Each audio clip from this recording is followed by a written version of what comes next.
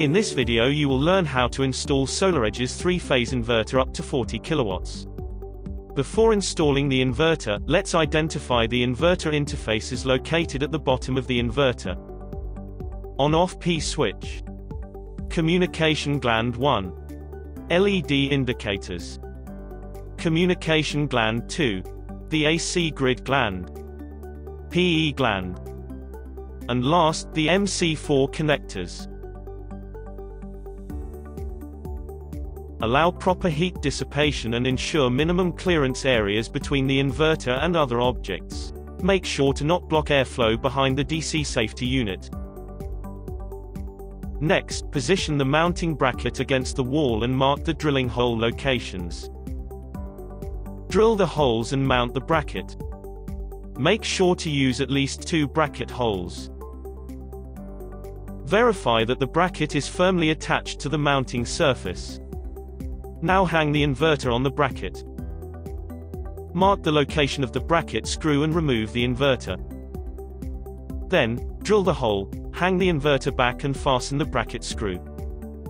Then, insert and fasten the 2 supplied screws through the outer heat sink fin on both sides of the inverter. Remove the front cover.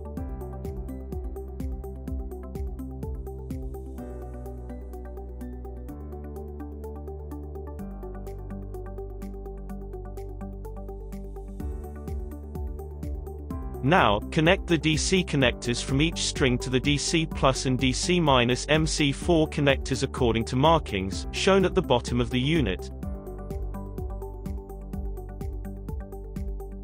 We move on to connecting our S485 communication.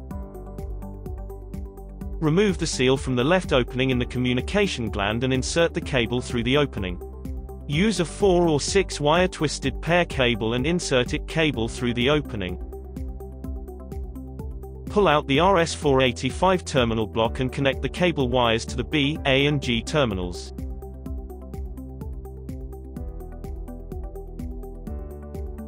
Then, push the terminal block back to its place. Remove the seal from the communication gland and insert the cable through the opening.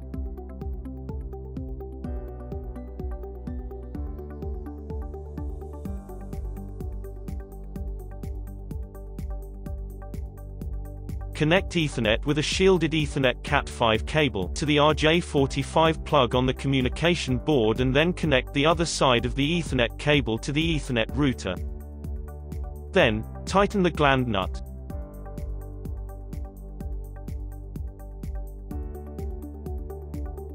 In order to connect our leader inverter to a string of follower inverters, you will need to connect the other end of the RS485 cable to the next inverter and continue chaining the inverters until the last one. In case you are connecting more than one inverter, you will need to move up the SW1 termination switch of the first and last inverters to the on position. Last step is connecting the inverter to AC.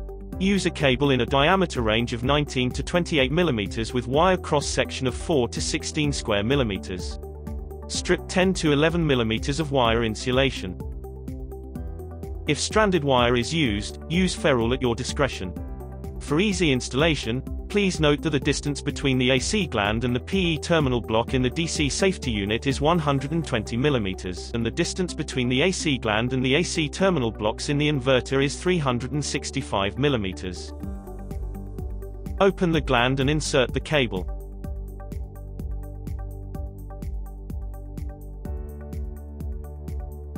Please note that if you are using a 4-wire cable, you can pass the PE wire through the PE gland instead of through the AC gland. Once the wires are passed through the AC gland, make sure to firmly close it. Then, connect protective ground to the P terminal. Connect the AC wires to the neutral, line 1, line 2 and line 3 terminals.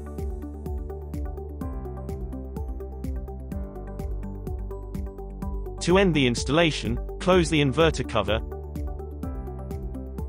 fasten the screws and lastly turn on the AC circuit breaker. For any other issue, use our tutorials and instructional videos on our YouTube channel.